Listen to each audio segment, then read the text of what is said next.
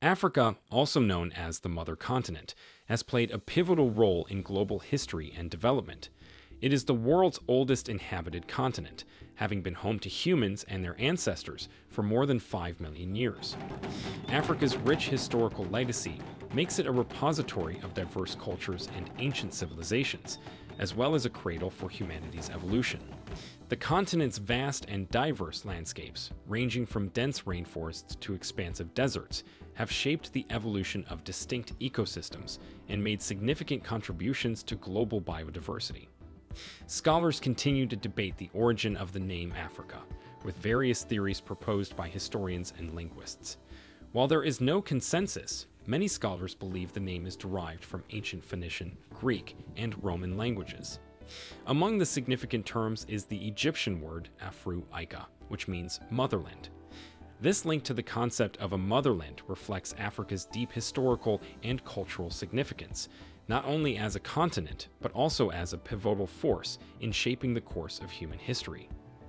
Africa derived from the Greek word Afrik, meaning without cold, and the Latin word Africa, meaning sunny, is the world's second largest continent, bordered by the Mediterranean Sea, the Red Sea, the Indian Ocean, and the Atlantic Ocean. The equator divides it almost evenly, emphasizing its unique geographical position. However, what truly distinguishes Africa is its unparalleled abundance of natural resources. The continent has an abundance of arable land, water sources, oil, natural gas, minerals, vast forests, and diverse wildlife. Africa's importance in the global landscape is highlighted by its significant share of the world's natural resources, both renewable and fossil. Africa holds approximately 30% of the world's mineral reserves, 8% of its natural gas reserves, and 12% of its oil reserves. The continent has the world's largest reserves of cobalt, diamonds, platinum, and uranium, as well as 40% of global gold and up to 90% of chromium. Furthermore, Africa controls 65% of the world's arable land and 10% of its internal renewable freshwater resources. However, managing these resources presents a significant challenge, with unsustainable use, illegal activities, and environmental degradation reducing the potential benefits of these abundant natural treasures. Illicit financial flows, illegal mining, logging, wildlife trade, unregulated fishing, and environmental degradation cause an estimated annual loss of $195 billion in Africa's natural capital, emphasizing the critical need for sustainable practices and conservation efforts. Africa's collective strength stems from its ability to unite and effectively leverage its abundant natural resources to drive a development agenda that leads to greater prosperity. The continent must prioritize results-oriented, climate-resilient, and sustainable approaches to future growth and resource extraction. These efforts are critical not only for Africa's own prosperity, but also for global stability and cooperation. Africa's favorable climate is a key factor that emphasizes its importance on the global stage. The continent's tropical wet conditions along the equator, Gulf of Guinea, and East Madagascar coast create an ideal environment for a variety of agricultural activities. With year-round temperatures averaging around 27 degrees Celsius and annual precipitation ranging from 152 centimeters inland to 330 centimeters along the coasts, Africa's tropical regions support the cultivation of essential crops such as plantains, pineapples, coffee, cocoa, and oil palms. Crops such as cassava, peanuts, peppers, okra, eggplant, cucumber, watermelon, millet, and sorghum thrive in the savanna conditions of eastern and southern Africa, where temperatures are cooler and precipitation varies. Even in the harsh desert conditions of northern Africa, such as the Sahara and Sahel, Africa's resilience is evident, with crops grown to withstand extreme temperatures ranging from 54 degrees Celsius on the hottest days to freezing on the coldest nights. Africa's climate and agricultural output are strategically important, reinforcing its role in global food security and economic stability. Africa's climatic diversity is further reflected in its arid regions, particularly in deserts, where annual precipitation does not exceed 25 centimeters, and some areas may go years without rain. In these harsh conditions, important desert crops like date palms and cotton have evolved to survive. The Mediterranean climate along Africa's extreme northern and southern coasts features milder temperatures, dry summers, and moderately rainy winters. Crops that thrive in these areas include figs, olives, oranges, tomatoes, onions, and large vegetables like cabbage and cauliflower. Highland conditions, found in Africa's highest elevations, such as the Ethiopian highlands and the Sahara, have significantly lower temperatures than the surrounding lowlands. Precipitation in these highland areas is determined by the mountain's orientation to moisture-bearing winds. These diverse climatic zones have a significant impact on Africa's agriculture, which is regarded as the continent's single most important economic activity.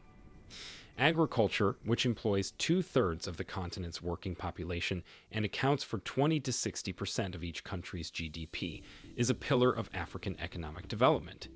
Key crops like alfalfa, potatoes, wheat, cocoa, and coffee are grown in a variety of climate zones, demonstrating African agriculture's adaptability and resilience to a wide range of environmental conditions. Furthermore, forestry emerges as an important economic activity, with forest products accounting for 6% of Africa's GDP, the highest share of any continent. The continent's abundant forest cover, particularly in Central and Western Africa, benefits the forestry sector, which contributes more than 60% of GDP in some areas. The export of high-quality woods, such as mahogany and okumi, strengthens Africa's economic position and resource contribution to the global market. The Congo Basin's lush rainforests, which include Cameroon, the Central African Republic, the Republic of the Congo, the Democratic Republic of the Congo, Gabon, and Equatorial Guinea, are home to valuable woods such as mahogany and okuma. Gabon, for example, relies heavily on okuma, which accounts for 90% of all trees harvested in the country. These high-quality woods are highly sought after around the world, with major exports to countries such as Japan, Israel, and the EU. Mahogany and okuma are used in a variety of industries, including home construction, musical instrument manufacturing, and lightweight aircraft production. In Africa, there is a tension between the desire to develop its forests for maximum economic benefit and the imperative to conserve these vital natural landscapes in order to prevent overdevelopment and protect biodiversity. To address this delicate balance, the Central African Forests Commission oversees Africa's forestry sector and promotes sustainable rainforest product exploitation in the Congo Basin. One notable initiative is the creation of the Sangha Tri-National Landscape, a reserve spanning over 1 million hectares, 2.4 million acres, of rainforest in Cameroon, the Central African Republic, and the Republic of the Congo that aims to preserve the region's unique ecosystems. Africa's fishing industry is critical to the continent's economy, employing over 10 million people and producing $2.7 billion in exports each year. Africa's freshwater fisheries in the Great Lakes and Nile River, as well as marine fisheries along the coast, make a significant contribution to global fish production. West Africa, in particular, stands out as an economically important fishing region, producing 4.5 million tons of fish in 2000. Countries such as Namibia and South Africa are major players in the marine fish market, exporting the majority of their catch annually.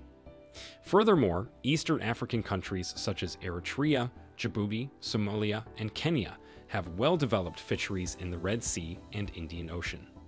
The diversity of fish species, both large and small, benefits local livelihoods and contributes to global food security. Unlike marine fisheries, the catch from Africa's inland fisheries is primarily consumed on the continent, providing a vital source of protein to local populations. The Great Lakes, particularly Lake Victoria, support Africa's largest inland fisheries. Lake Victoria is the world's most productive freshwater fishery, producing more than 500,000 tons of fish valued at $600 million per year. The most valuable commercial fish in Lake Victoria are the Nile perch, which can weigh more than 45 kilograms, and the Nile tilapia. This substantial inland fishery not only benefits the local economies of the countries surrounding Lake Victoria, but it also plays an important role in meeting the African population's protein requirements. Africa's abundant natural resources go beyond fisheries to include important metals and minerals, making it a major global producer. African countries export metals such as uranium, which is required for nuclear energy production, platinum, which is used in jewelry and other industrial applications, nickel, which is used in stainless steel, magnets, coins, and rechargeable batteries, bauxite, a primary aluminum ore, and cobalt, which is required for color pigments. In 2008, Africa accounted for 22% of global gold production, with South Africa accounting for nearly half of that total. Other major gold producers include Ghana, Guinea, Mali, and Tanzania. Furthermore, Africa dominates the global diamond market, accounting for 55% of all diamonds in 2008. Botswana, Angola, South Africa, the Democratic Republic of the Congo, and Namibia are among Africa's largest diamond producers. Unfortunately, the diamond industry has also been involved in funding conflicts and civil wars in some African countries, prompting the establishment of the Kimberley Process Certification Scheme, KPCS, in 2002. The KPCS aims to certify diamonds from conflict-free mines and prevent diamond sales from funding wars. Countries that fail to meet KPCS requirements are barred from trading with much of the rest of the world. Africa's natural resources, particularly oil and gas, have had a significant impact on its economy and infrastructure. In 2007, Africa produced 12.5% of the world's total oil and 6.45% of its natural gas. Nigeria, Libya, Algeria, Egypt, and Angola are major players in Africa's oil industry, particularly in the exploration and production sectors. The search for oil resources has resulted in increased exploration activity, with several African countries hoping to become first-time oil producers.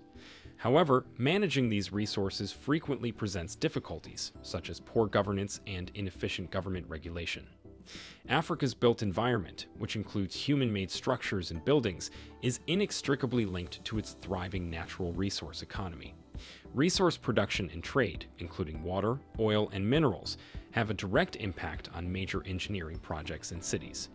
Despite the engineering marvels found in Africa, such as Egypt's Aswan Dam, which regulates Nile flooding and generates a significant amount of electricity, infrastructure development on the continent is hampered by issues such as poor management and ineffective government regulation.